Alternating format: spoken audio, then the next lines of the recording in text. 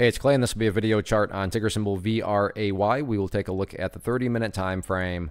Real quick, what do I mean by 30-minute in case maybe you're new to charts? Instead of each one of these candlesticks here representing 1 day's worth of price action, which is what you would normally see, each one represents 30 minutes. So this here may look like several days worth of time. It's actually today's price action broken down into 30-minute time slices.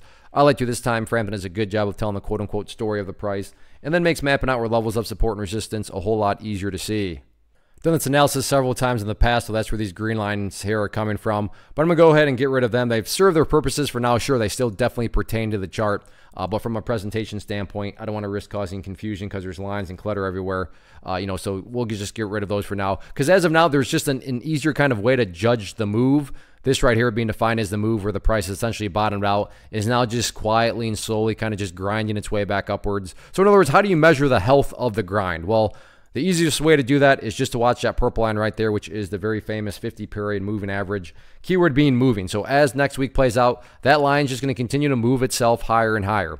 And like I said, a very basic way to do it is just to watch the purple line. As long as the price stays above that line, as the line itself moves higher and higher, well, then stop and think about it. By definition, that would mean that the price is also moving higher and higher. And that's what you want to see. As long as the price stays above that purple line, that implies that, like I said, the bulls and the price is building higher bases, and that's what you want to see. Maybe another visual way to look at it is for you builders out there and you construction people, if you just kind of look at where the lows have been over time, as long as that continues, or if you want to picture these as stair steps.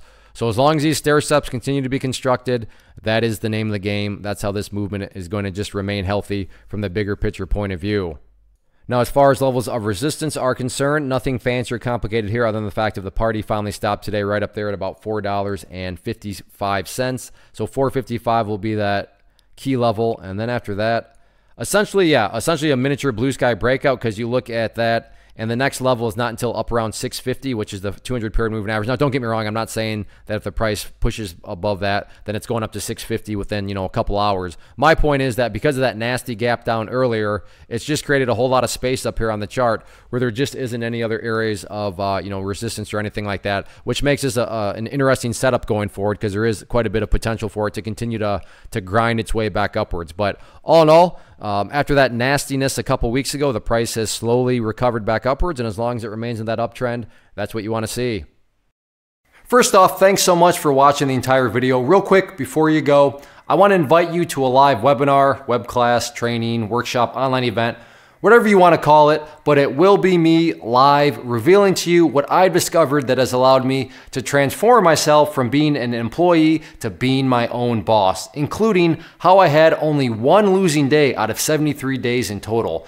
I'm going to cover 3 keys that have helped me unlock profitable consistency within the markets. The first key is super weird, but in a productive type of way. The second key is super awesome because it quite literally is wired into our DNA as humans, making it very easy to use. But in a cruel way, this becomes a pitfall for many traders. I'll explain it all though, including how to avoid the pitfall that it creates for some. And yeah, the third key, when you hear it, sounds way too good to be true, but it's not, and I'll show you how it all works. Then at the end, I open it up for a question and answer session that is, again, totally live. Even if you can't make the live session, please still sign up as it will be recorded, and you can go back and watch the replay that I will send you.